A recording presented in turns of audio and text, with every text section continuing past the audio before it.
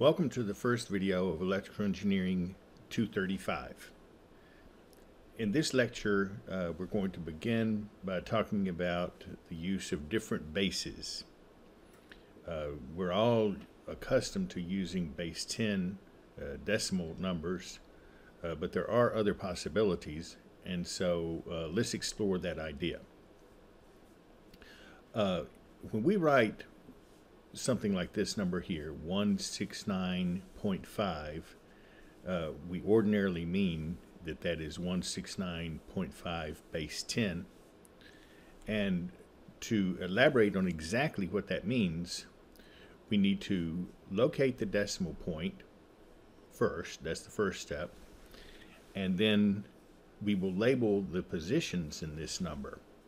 The first position to the left of the decimal place is the 0 position. The one to the left of that is the 1 position. To the left of that is the 2 position, and so on. And the first position to the right of the decimal point is the -1 position. The next one, if we had more, would be -2, -3, and so on. So after we've located the decimal point and then have labeled the different positions in the number, we can expand the number and understand exactly what it means. So for instance, in this case, 169.5 base 10 is equal to 1, the first number that appears, 1 times the base, which is 10, raised to the 2 power. So 1 times 10 raised to the 2 power, plus the second number, which is 6, times the base, 10, raised to the 1 power. 6 times 10 to the 1 power. Plus the next number, 9, times the base, 10, raised to the 0th power. So plus 9 times 10 raised to the 0. And then plus 5, the next number, 5, times the base, 10, raised to the -1 power, as we see here. And there are no other numbers, so we stop at that point.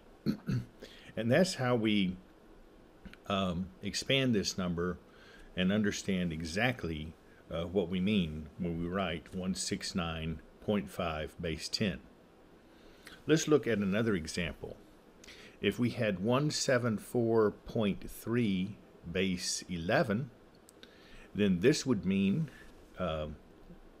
we start at the point, and in every case now we're going to start at the point, and we'll number the positions to the left starting at 0, so 0, 1, 2, and then the positions to the right starting at -1.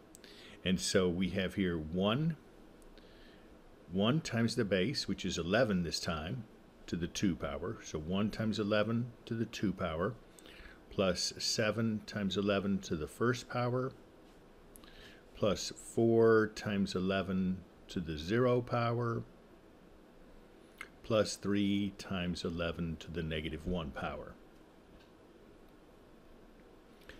And still another example now. If we had 10110.101 base 2, then we do exactly the same thing. We go to the point, we start numbering the positions to the left, 0, 1, 2, 3, 4, number the positions to the right, -1, -2, -3, and then we'll expand this in the same way that we've been doing with the others. This is then 1 times the base, which is 2, 1 times 2 to the 4th, plus 0 times 2 cubed, plus 1 times 2 squared, plus 1 times 2 to the 1st power, plus 0 times 2 to the 0 power, plus 1 times 2 to the -1 power, plus 0 times 2 to the -2 power, plus 1 times 2 to the -3 power.